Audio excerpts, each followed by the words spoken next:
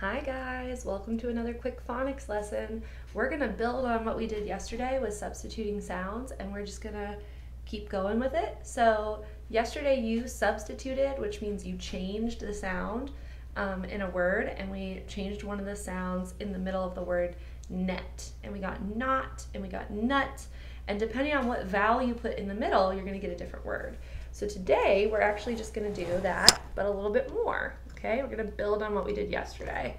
So we're gonna keep working on substituting sounds, and we're gonna start out with the word pet. Pet.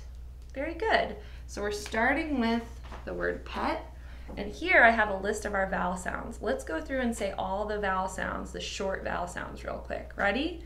If you wanna follow along, you can say them out loud with me. A says ah, ah. E says eh. I says I.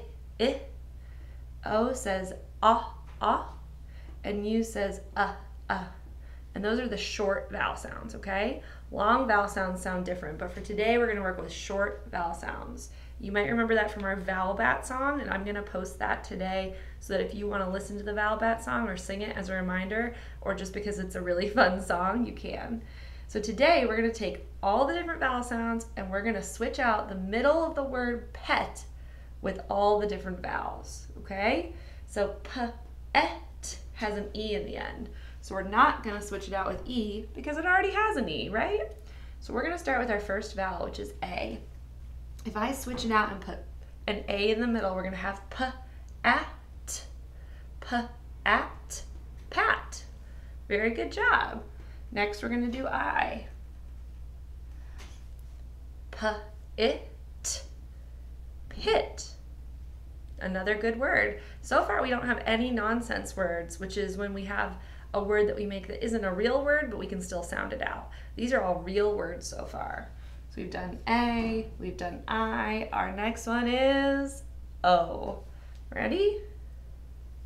Put O in the middle. We're substituting O. Pot. Very good. And our last one is U. We're going to put U in the middle where the E would be in pet, and we're going to sound it out. Put. Very good. So as you can see, when we substitute the different vowel sounds into the middle for E in the word pet, we get pat, pit, pot, put.